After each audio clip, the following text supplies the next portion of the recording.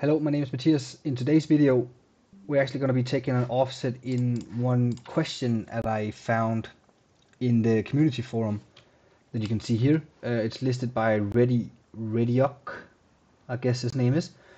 He's saying that he has a problem with a repetitive task that he needs to perform. He's saying I have to program a flow which has to open an Excel worksheet and take some info from there. The problem is that it has to be done every day for a different Excel example. Today, the data has to be taken from Excel worksheet and then today's date.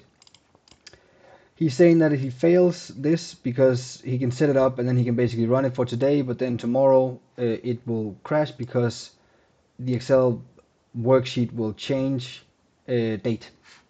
So I actually thought that that was a good little exercise for us to do, just to showcase how we can do that with Power Automate.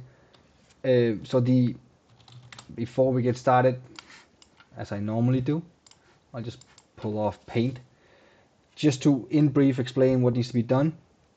So we know, at least that's what we assume, that the workbooks that we have to access and do something in, it doesn't specify what it is, but whatever it is that we need to do, we need to access workbooks or Excel sheets, and they all have a similar format. So we could imagine that the Excel files are being downloaded from another system and then gets pushed into a folder, and then in that folder is then where this guy Rediok needs to perform some of his actions, and he wants to automate that.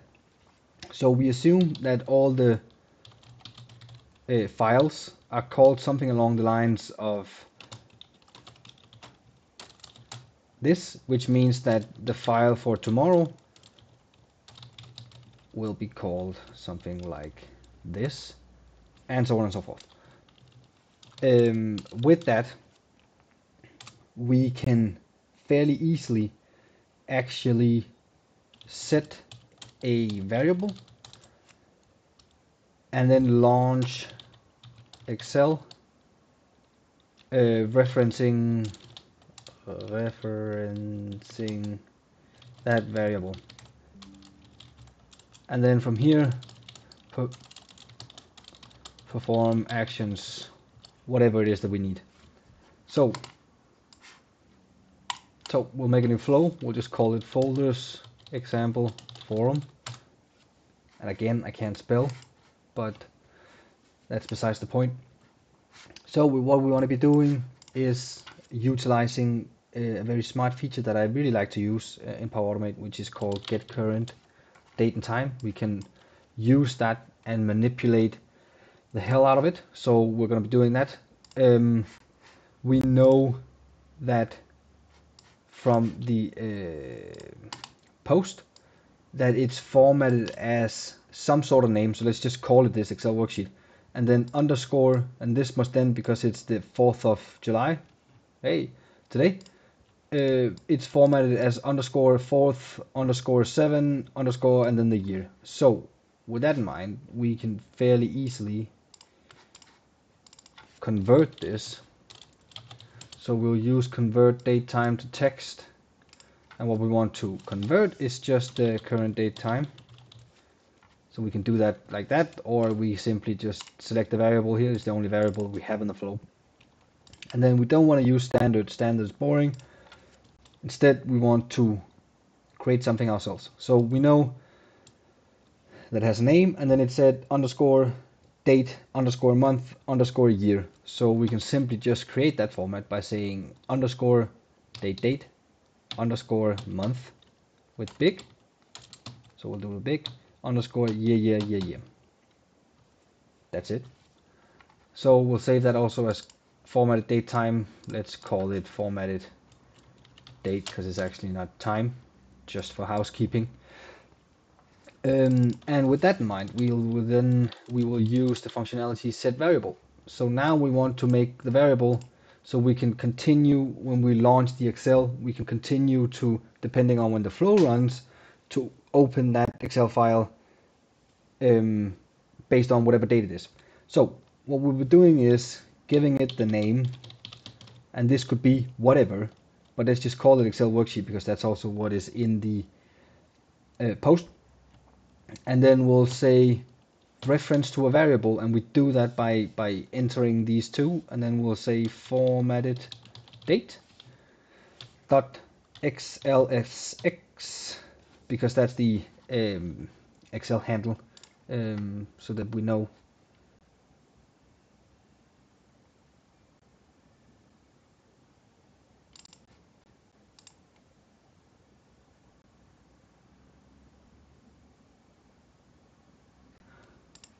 I cannot spell. I was going crazy with that. Formatted date, yes, that's why maybe sometimes it is easier to just select it here, but the other thing is cooler, so I like to do that. And then before we do anything else, let's just display a message, testing flow, and then let's just show when we run the flow in just a second, just to make sure that we actually get the right variable set. So we're just referencing the new variable, which is what we created. We haven't changed that. So now it should get the current date and time of today's date, which is the 4th of July, convert it into a different kind of format, and then set that as part of the variable. And then when we display the message, we should get, if I've done it correctly, we should get something that looks exactly like this. So let's see. Excel worksheet underscore 04 underscore 07 underscore 2024 dot xslx. Perfect. And then from here, we should be able to just use the launch Excel action. And then we don't want to open a blank document. Obviously, we want to now open the document that's referencing the day of the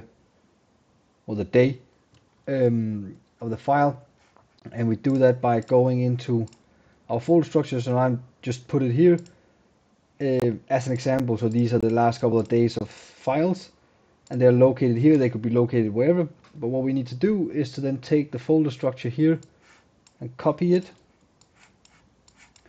So I'll just show it here. I'll copy it, and then I'll paste it in, and what we then need to do is then add a backslash and then reference the new variable that we just made. We should probably have changed this to a different name, but we haven't, and it doesn't matter.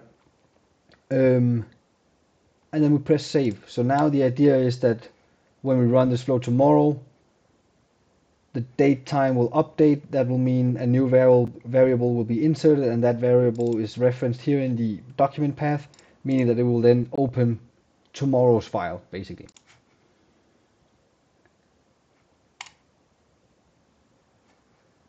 And there you can see it opens up the file. So we had the display message also in the flow still. That's not necessary. Obviously, that was just a test on our side to see that we had it correctly.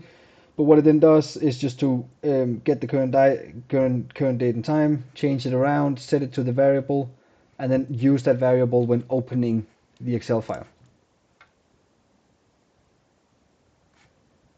Boop. Nice and easy.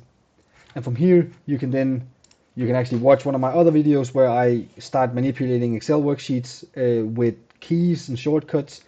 You can do all kinds of stuff. You can also simply just take the file and send it in a mail, whatever it might be.